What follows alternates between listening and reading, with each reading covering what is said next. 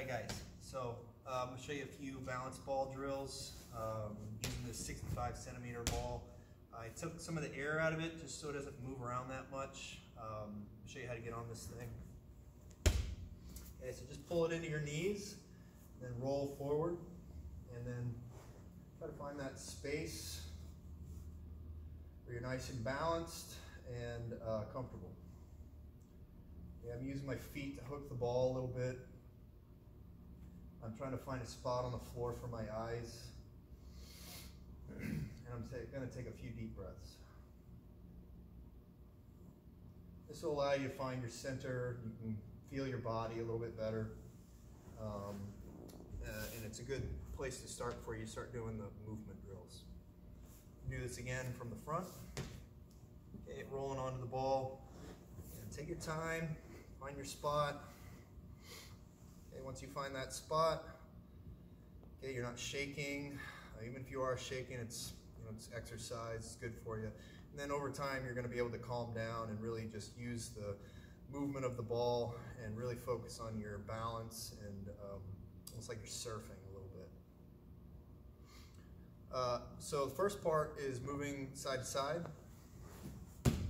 So we're going to roll off to the side and end up in sort of like a knee on belly type position where I'm still seated on my heel. My knee is up, my foot is flat on the floor, and again, I'm balanced. Putting my hands on the ball, I'm going to roll back into a mount type position. Okay, and again, finding balance before I move to the next part.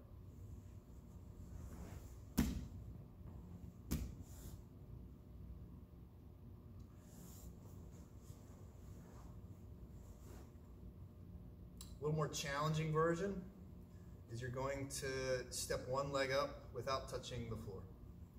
Okay, so how I do that is I'm going to frame the weight-bearing leg. So I'm going to lean a little bit so that the weight of the leg moves to the center of the ball, and both my hands are on either side. Now this leg is kind of hanging off the side of the ball. I'm going to pick it up and then just put it on the side of the ball, and I'm going to roll back so that I'm in the middle again. Okay? And then again, try to find your balance here. You might be all over the place, and this is where the workout is. This is where the challenge is. This is where you need to take your time. Okay, once you find yourself balanced, go ahead and do the exact same thing to put the knee back down. Okay, so frame the ball with your hands, move to the side, bring the leg back down, and then move center again. And do that for each leg, 5 times each.